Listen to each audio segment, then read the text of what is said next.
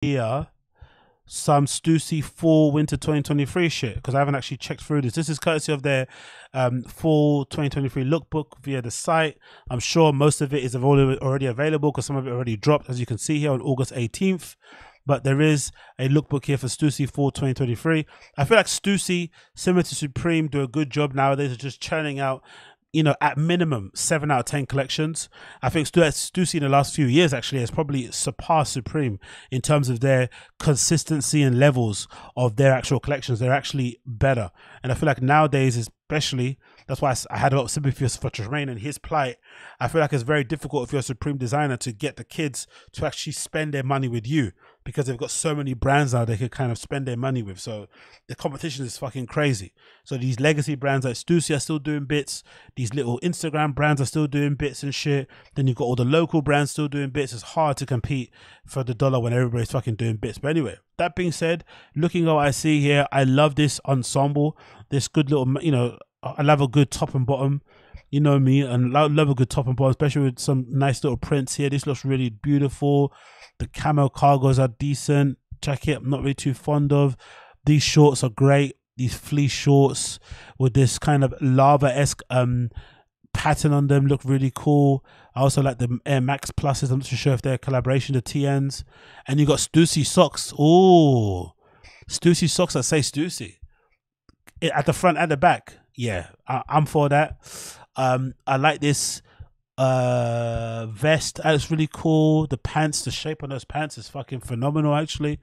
They rest really well. The hoodie with the script logo on the hood is nice.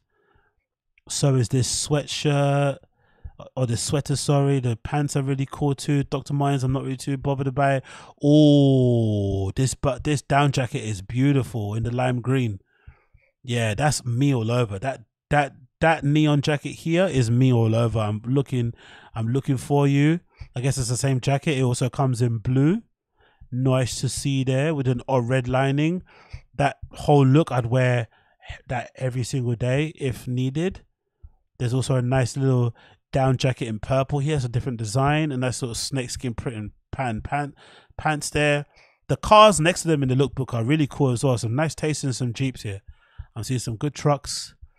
Overshirt here is pretty decent, but again, this is giving undercover cop, so I'm not really too fond of these. The snakeskin top to go with the pants is really nice, as is the pants. The styling is really good too. Whoever styles these lookbooks, you deserve a round of applause, please, continuously.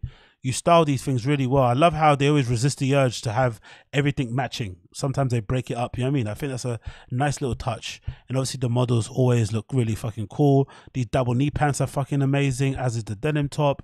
Baseball jacket is fine, but the numbers on the front's a bit too much for me. Oh, look at the cars. You got a BMW here. You got a muscle car. Like, fuck me. The cars in these lookbook are beautiful also. Oh, I love the vest actually. It's giving church, but I like it. Also, this hoodie, this jumper is not too fond of this look actually with the jumper. I'll pass on that. The dice is pretty cool logo. I'm sure the kids are gonna be all over this because the kids on TikTok fucking love the Stüssy dice logo. They fucking love it, and the Lucky 8 ball as well. They fucking love all that shit. This fleece vest is beautiful, as are the shorts. I love the boots. The Fireman-esque boots look like Red Wings. I've got a couple of pair of those I haven't worn yet still. I was on my Kanye thing with them. The tie-dyed cable knitter sweatshirt is really nice as well. Cable knit jumper is decent. The Dice logo bomber jacket is okay. I like the lava fleece. That I think is already sold out actually. This cardigan's really nice, but it's giving the cardigan's giving fucking awesome. It's giving Jason Dill, this cardigan, but I do like it. Look at the cars, man. The cars are beautiful in this thing. I'm sure that's a BM. I'm pretty sure that's a BMW. I may be mistaken. I'm pretty sure that's a BMW. I like this quilted shirt jacket thing is pretty decent. Nice mesh net there. 8 ball. Good. Oh, look at that. Look at that. This actually looks a little bit like what's her name? This looks a bit like Vashti, innit? This is giving Vashti. Or what's his face? Or ASAP Ferg's girlfriend. I forgot her name. She's a photographer. It's kind of something that she would wear, innit? It's like tomboy chic. I kind of like this. Really look, it's good. the styling on the Stüssy lookbooks is always fantastic. You got some old school Jeeps and Land Rovers here in the background too. This pile fleece type of overshirt thing is also really cool.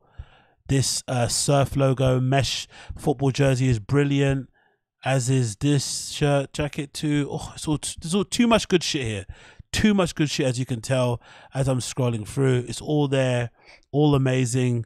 Oh, cool. They got the styling name now, the person. So big up Michael Martin Del Campo. You are an amazing stylist. Whatever you're doing, keep doing it, my friend, because you make these fucking lookbooks pop. And of course, photographer Leah McRae and models Deja, Antosh, and Naz. Big up them. I'm lucking Stüssy for 2023.